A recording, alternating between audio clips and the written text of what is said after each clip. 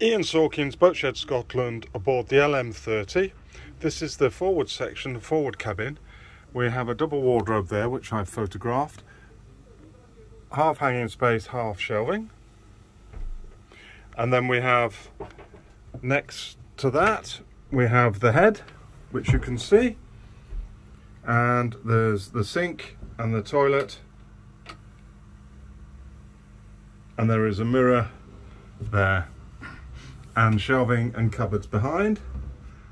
And then if we go into the forward cabin itself, you can see that the infill is in and that's removable.